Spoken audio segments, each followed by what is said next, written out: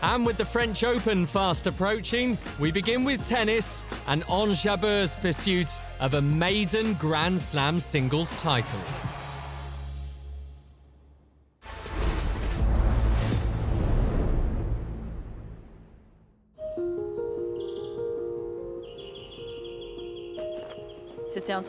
It was a tournament that inspired me a lot, and I had the chance to play at Roland-Garros in the juniors. It's a tournament I'd like to win as a professional, and I hope to realise that dream one day.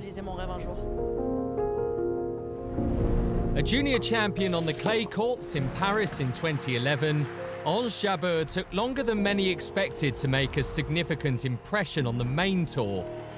But when she did, by winning her first title in the summer of 2021, the Tunisian laid the foundations for what was to become a career-changing 12 months. It didn't start well in Australia, but everything clicked in Madrid.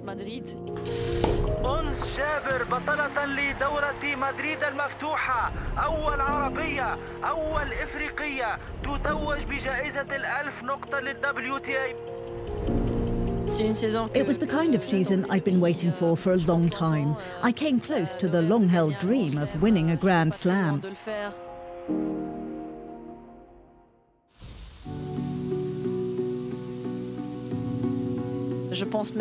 I think my life changed beyond the tennis court in Tunisia. In fact, everywhere I go, people now pay more attention to me, and that gives me great pleasure.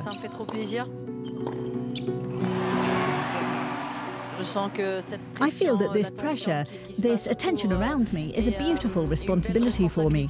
I'm someone who enjoys responsibility, so I see it as a positive thing to be able to possibly inspire other young people. There are many young girls starting to believe they can make it, they can play tennis and realise their dream.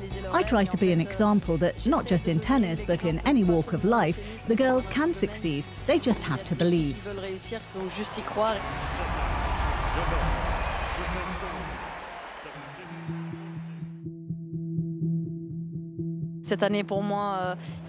This year I've had to cope with some injuries, so it's not been an easy start for me. I'm patient, or at least I try to be, to hang in there and try to have an even better season than last year.